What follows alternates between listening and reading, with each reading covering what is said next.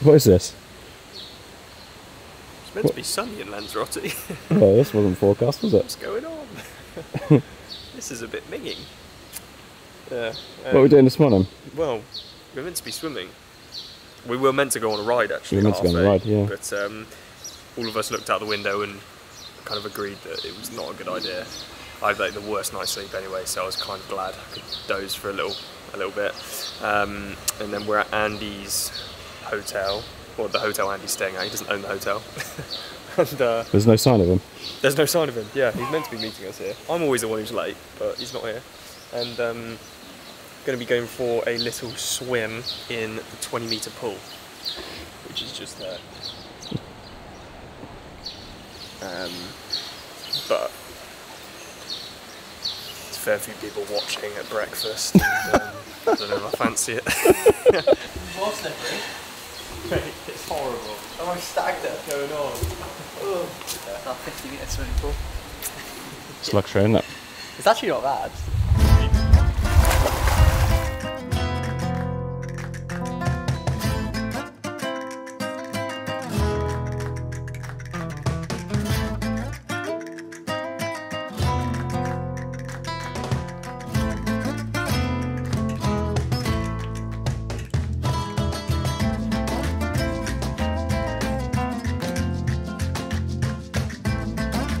What's this hack you've got going on here, Harry?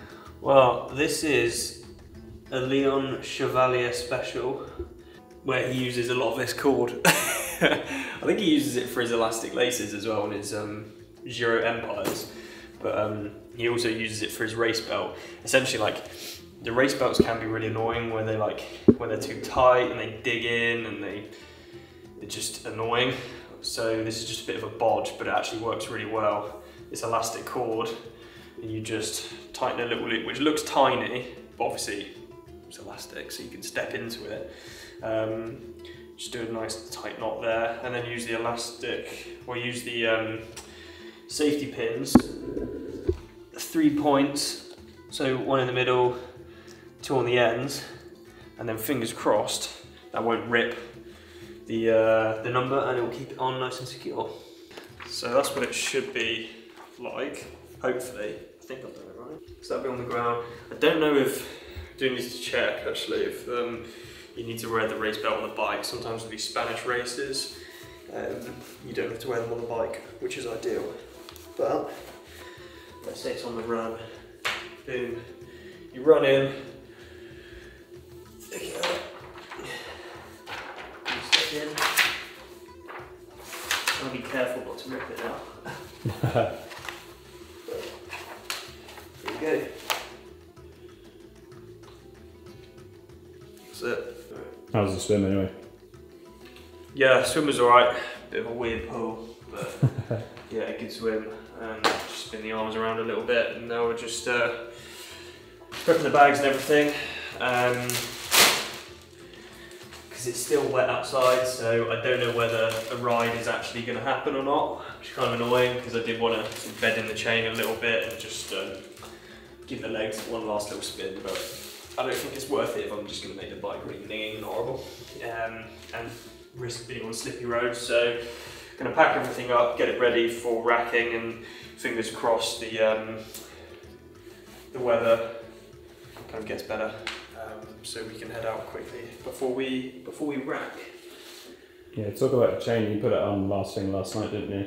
Yes, so ceramic speed chain, as you can see, I've made a little bit of a mess. I don't think putting these things on you can not make a mess, because the ceramic speed coating is just like, it's like cocaine, it just gets everywhere. Not that I know what cocaine is like, so yeah, so it's all over the wheels, it's all over the frame, but yeah, super quick chain, so that's the last sort of thing I've needed to put on. And then I just wanted to yeah, spin the bike a little bit, brush off a little bit of that ceramic speed coating, because it does get everywhere, and sort of bed it in, because from what I've heard, it's like the most efficient duration on the chain is like once you're up to like 30-40 kilometers, which obviously, yeah, we'll experience tomorrow, but if I can just bed it in a little bit today, that'd be really cool.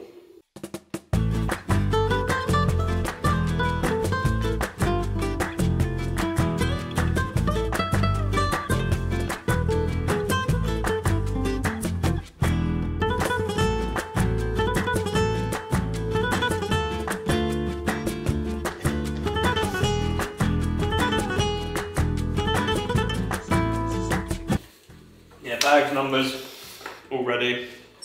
I reckon. It's probably something I've forgotten. Got plenty of time though, because transition doesn't open until like 3 this afternoon, and it's like 12, so. It's dried up now, so you can head out for a bike ride. I need to sort this out actually.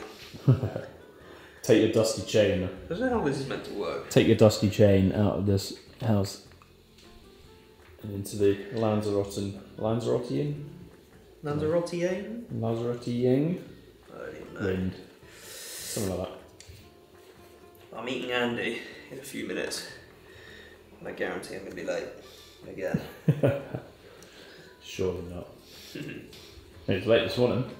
Yeah. I made a change. You didn't know what to do with yourself. Hey? You didn't know what to do with yourself turning up so early. Really? And to stand there. Makes me uneasy. What do I do? Right, little spin, few efforts. Mate, it sounded sketchy out there on that ride. Yeah, nearly lost it, but man, that chain feels freaking quick. I just need to wipe down the cocaine that's come off of it. Did I say cocaine on YouTube? Yeah, I don't know. Actually, maybe not, I don't know. Bleep it out. But yeah, it looks nice and white. Yeah, nearly lost it on the descent, so we may potentially change the front wheel. I know James Mitchell has got a shallower section front wheel, and it's also a Swiss side, so it would match up. These wheels are absolutely incredible, and I still haven't decided whether I'm going to go shallower, because these wheels do actually deal pretty well in the wind, but it's looking to be like bad wind tomorrow, if that makes any sense. Like, it's meant to look windy for Lanzarote tomorrow, so it may make more sense to get a shallow section wheel. The only issue is, I can guarantee the tyre that he's got on there is not tanned, and it will look weird. That's my dilemma. For me, that would be... That would be a bit annoying, wouldn't it? Yeah. Like, the photos are going to look strange. I don't know, part of me is just like, oh, man up and get on with it. But also, is it just going to give me more confidence? I don't know. What are we doing next then? I need lunch, mate. Lunch. Alright, that's good.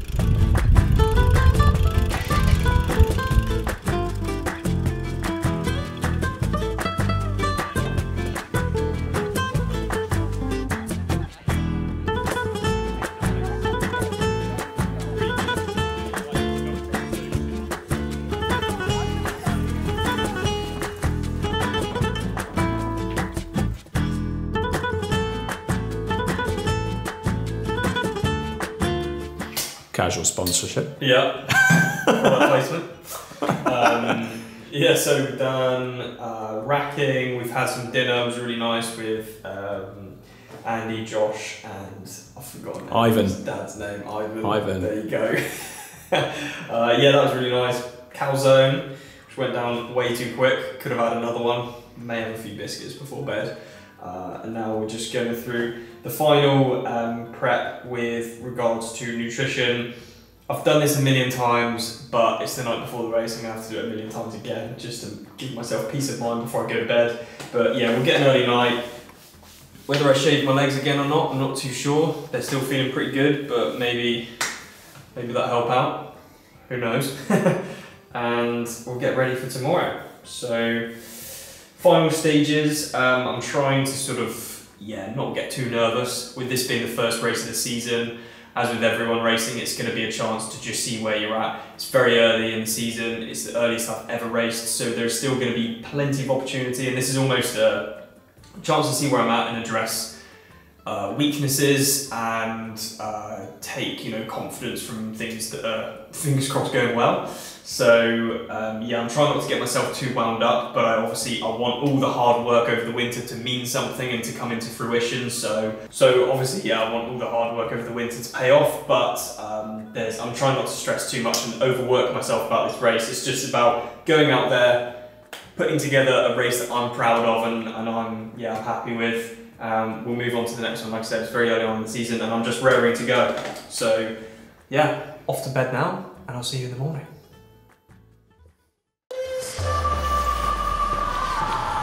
When I'm on it.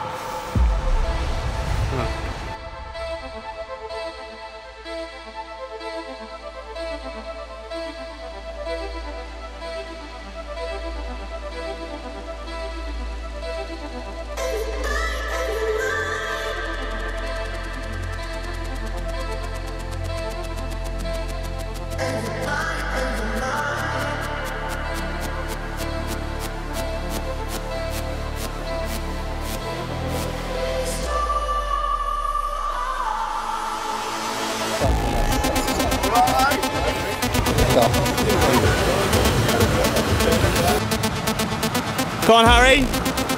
There's only 20 up. Buddy, keep pushing. About a minute up, minute up. Go on, Harry. Let's go, Harry. Come on. Come on, Harry. Dig in now. Run. Good strong run. Come on. Come on, buddy. Yeah. Yeah. There we go. This for home race.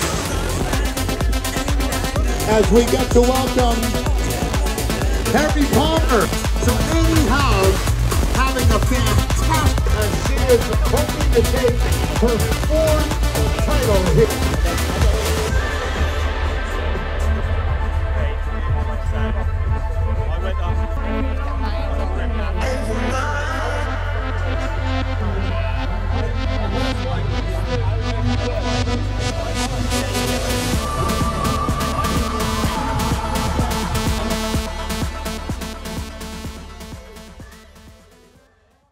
I got burnt. That's what you need to know. I blame on you, your sun cream. I blame the applier. Yeah, probably. More like it. Alright, so it's yeah, a few hours on from the race. Got back, had a shower, and yeah, packing stuff up now, ready to leave tomorrow. Just thought we'd go through a little bit of a debrief of the race, really. It definitely... Yeah, interesting one. It wasn't the result that I wanted. However, it was good to try something new, but that trying something new didn't work out, and it would just, I ended up blowing up and getting spat out, really, and having a poor result. And it's frustrating because I've worked so hard in training, and I know I'm at a point where I'm worthy of a better result than that. And I could have got a far better result than that. However, circumstances happened, and I kind of messed it up and raced like a bit of an idiot, and I made it worse for myself. And so, yeah, I mean, early season race, this stuff happens, but if we go through swim, bike and run. So on the start, I actually settled in really nicely in the swim, and I was just on the hips and the feet of Reese Barkley.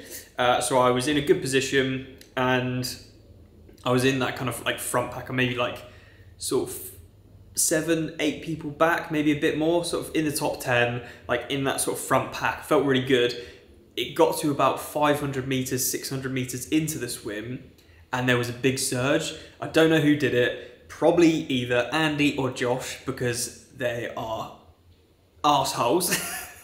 And they want me to suffer. But yeah, the pace just went up, and I hadn't necessarily recovered completely from that initial surge that you get always at the start of the races. So I kind of went into the red trying to cover that.